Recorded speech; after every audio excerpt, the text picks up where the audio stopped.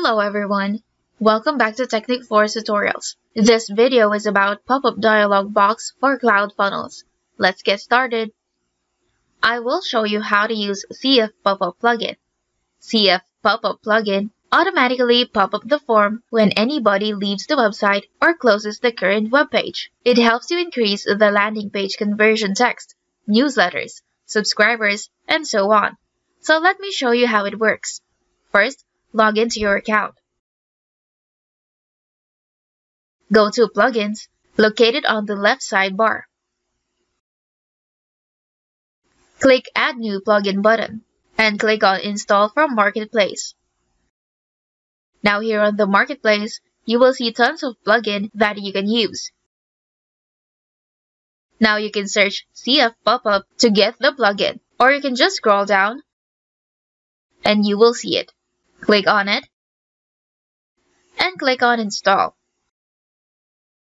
And you will be redirected to your plugin section and you will see it added if it's installed successfully. Now, toggle this button to enable and set it as active. You will then see it on the sidebar section. Click on it and select All Settings. Then click on Create New. You are now in your pop-up form settings. Now, enter your form name. Then, enter in the Submit button text. Next, on the right side, you have the Create Custom Input Fields and Headers. This is for you to give their information. You can actually have one box if you want to, and you can add more depending on your setup. In my case, I want to get their name, email, and contact number. Since I already have the name and email here, I will now create one for the contact number. So in the first box, I will write Enter the contact number. And I will also put the same on the title. Then select Text. And for the input name, I will put contact _ number. You can also choose to set this as a required field or set it as optional. Next, scroll down and here you have the Manage Style section. Here is where you can customize what your pop-up form would look like. From the width, which is in pixels, you can change the background color, the header background color, header padding and margin, footer background color, footer padding and margin, and as well as the Submit button color and text. Also for the error text color that the user will get when they have entered in the wrong information. You can also align the Submit button however you want. And you can also create a custom CSS here. Next, on the right side, you have the Settings section. You can position your form from the choices here. Then check the box if you want to show your pop-up box on a delayed time.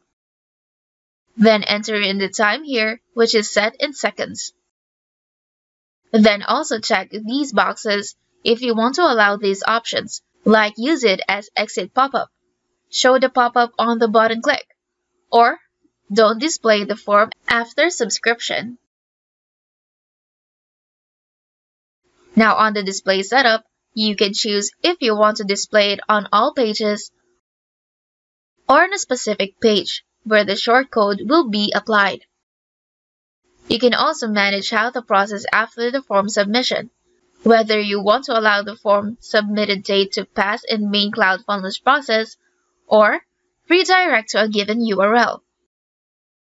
Next, scroll down and set up your header and footer content sections.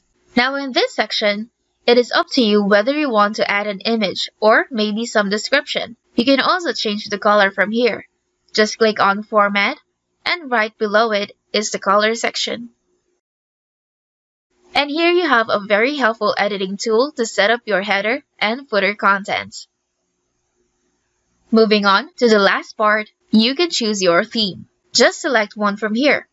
And if you ever want to preview your pop-up, just click here, and you will see how it looks. And here's the form we have made so far. Now if you want to add an HTML text, go back to the content section and click on View from here.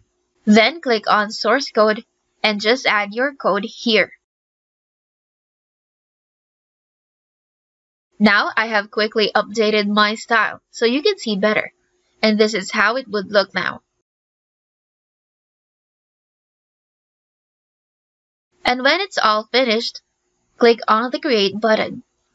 Now at the top of the setting, you will see the shortcode for it. You can copy it by simply clicking on it. Now paste it to your funnel. Go to Funnels and Sites, choose your project, and click on the Edit Funnel button. Then select your page type. Click on Edit Existing Page. Now, to paste your shortcode, click and drag the Custom Code button from the left section and place it wherever you want. You can then paste your shortcode and save it. Now, visit your page. And here on your page, after 5 seconds, the pop-up will appear. You will then see the pop-up form that we have set earlier. When closing this pop-up, you can just click on the X button or anywhere here on your screen. And when the user will exit the tab, this pop-up will appear. Now, as I have mentioned before, if you want the user to be redirected to a different page after subscribing on the form, you will need to choose it on the settings. Then get the URL you want them to be redirected on. Let me add this Google URL for example, but you can actually add whatever you desire.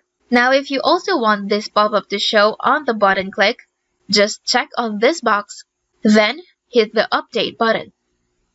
Now, copy the shortcode for it and paste it to your page on your funnel. So just like what we did earlier, just go to Funnels and Sites. Edit your funnel. Select the page. Click on the Edit Existing Page. Then choose the button you want to use for it. Click on it. Then create a link. Then paste the URL here. After that, save it. Now go back and visit the page. So now, when I click on this button, you will see the pop-up form that we have created. And when I close this tab, it will appear too. Now in this form, when the user fills in the details and hits the Subscribe Me button, they will now be redirected to the URL I have put in, which is the Google page.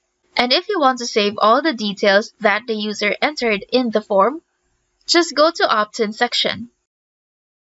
Choose your pop-up form, and you will see all the details that it has gathered, like the name, email, contact number, and from which page the data came from, and also the IP address. You can also export all these data to a CSV file just by clicking here.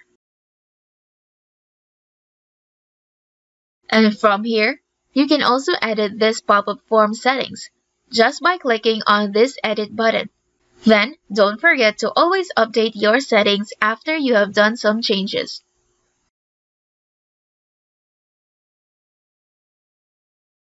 You can also see the total numbers of subscribers you have if you click on it, and also by clicking on the eye icon.